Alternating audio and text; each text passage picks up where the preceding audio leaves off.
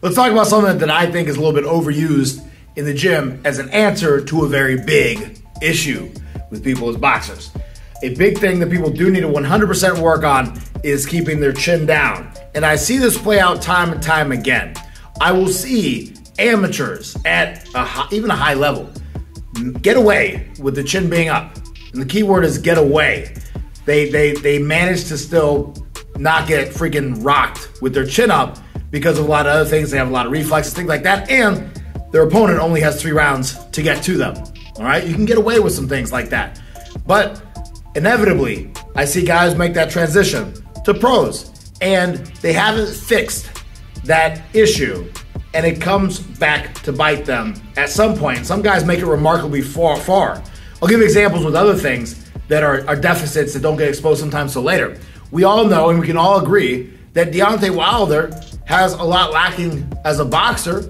He has heart. You know, he's willing to go out on his shield, obviously, as he says so often. And he's massively powerful, and he obviously trains hard. But there's big holes in his technique that it took a very long time to get exposed because he was moved very well. And of course, like we know, every fighter that you know the name of now is moved really, really well. Basically almost just like Deontay, all right? Just Deontay's a heavyweight, so it's a little bit easier to be moved and avoid things because there's not so many things to watch out for because there's not as many guys in the division as there are in like welterweight or lightweight, all right? So you can get away with a lot more for a lot longer at heavyweight because there's just less heavyweights, less competition at that size. Also think about this as well.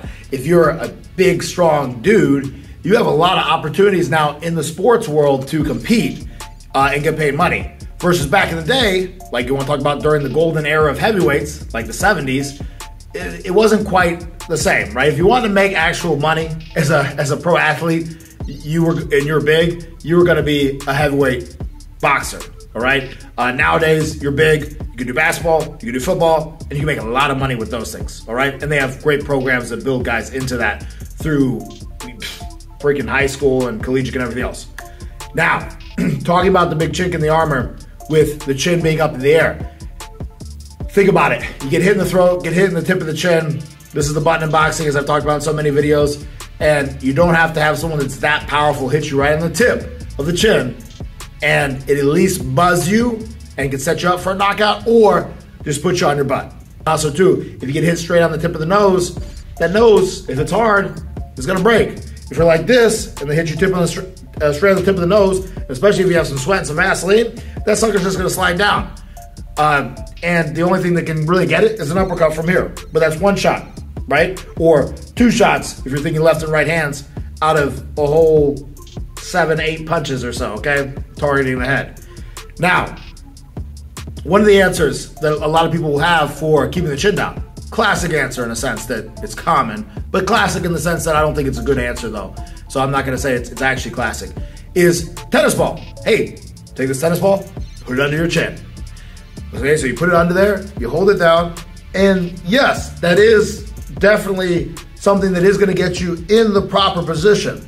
Because it's weird too, I've worked with so many people over the years that some people, when you say chin down, they put their chin back and down like they're trying to take the tip of the chin right here to their throat. No. You want to bring it down to the chest. So yes, the tennis ball does help you get it in the proper position, but the tennis ball has very, very limited usage. And to me, it's a lazy answer to the chin down problem, all right?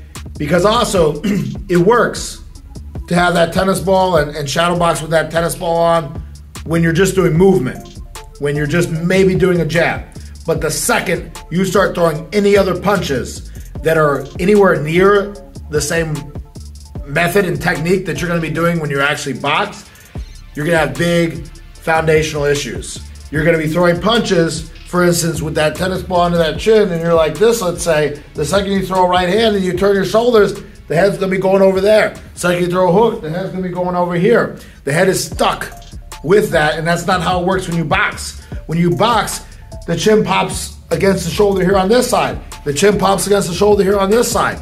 I'm here turning my body, but I'm keeping my line of vision here. I'm not going like this, which actually creates more openings too. So what it's gonna encourage is someone to just be like this and boom, boom, boom. But then the second, or oftentimes, when they go back to actually throwing the real punches, they'll go back to this number here. I've seen it happen time and time again. Guys will train, have that chin down, be good, they're perfect. And then the second they start throwing, stuff starts popping up. Now, what's a better answer for this? Well, let me start back in the foundational place where I like to stand. And that's that as a boxer, if your coach is having to give you a lot of tricks, because that's kind of what I think it is in a sense, it is kind of like a trick, and a lot of these little things that like force your body to cooperate and do the right things. This is a hard thing to say, but I'm only going to talk about the truth. You might not have what it takes to get to the higher levels. Because with anyone that I've worked with that has gone to the highest levels, all right, gone on to be a professional fighter and been successful and things like that, the amount that we've had to do stuff like that is very minimal, if at all. But the people who haven't done that are the ones that I've had to do that with the most, right? The ones where it's like I've had to, tie something to this or, force this thing to happen here and whatnot, all this craziness. Those are the people that I've had to do that with are not very, very successful. It doesn't help them get to the next level.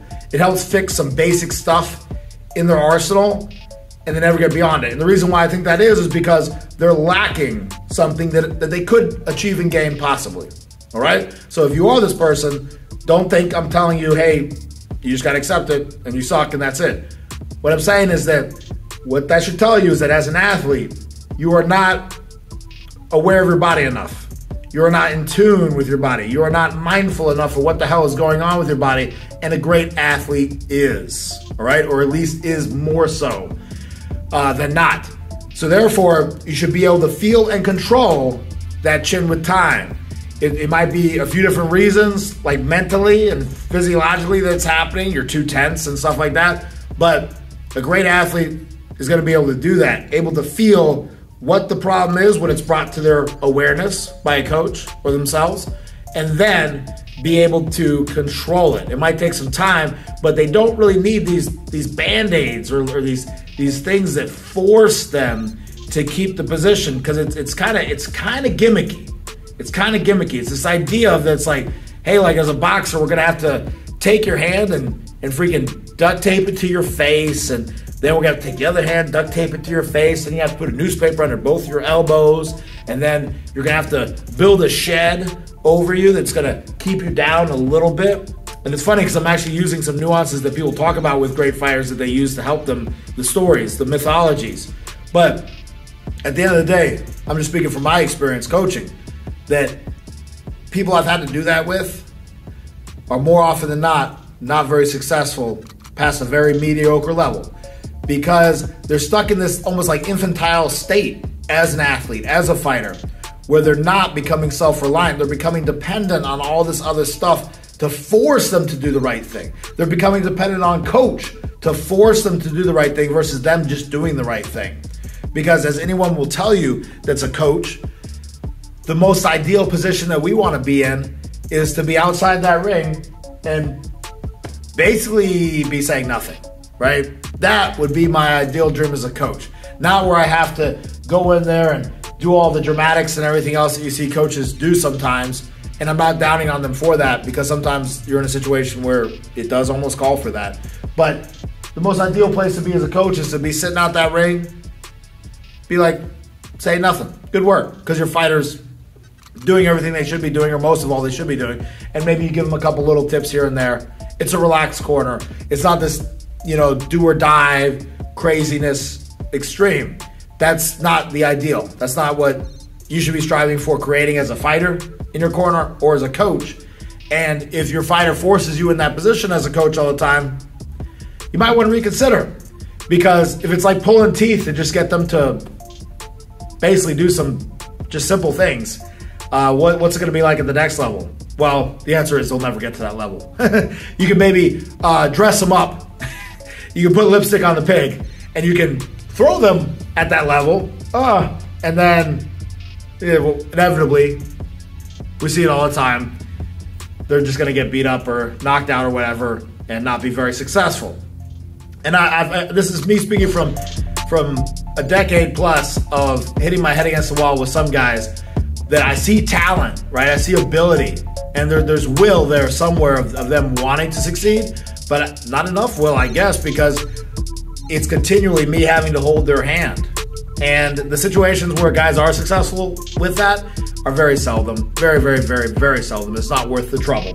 All right, but to answer the chin thing, now, early on in a boxer, to help them kind of fast track and work on this, or just someone, again, that's just wanting to learn the art of boxing, and to help have them keep their chin down better than the ball, to me, the ball is a cheap answer. Because again, like I said, it works for maybe the feel of what that feels like for just a moment, or to move around. But again, the moment they start throwing punches, the chin's gonna be popping up. And more often than not, if you have trouble with your chin popping up or being up, it's probably not in your initial stance if you have any base as a boxer or any fundamentals.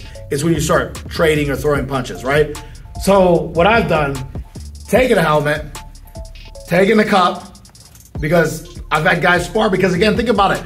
When is the time that they're probably doing it?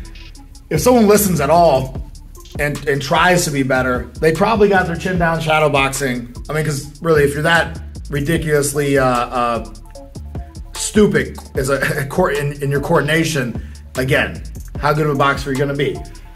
Hitting the bag, shadow boxing, they can probably keep the chin down. But when does the chin start popping up? It starts popping up in sparring. So in-house sparring, when we're sparring with other members of our team, right? We're not, going against other gyms and everything else, and there's some danger with that.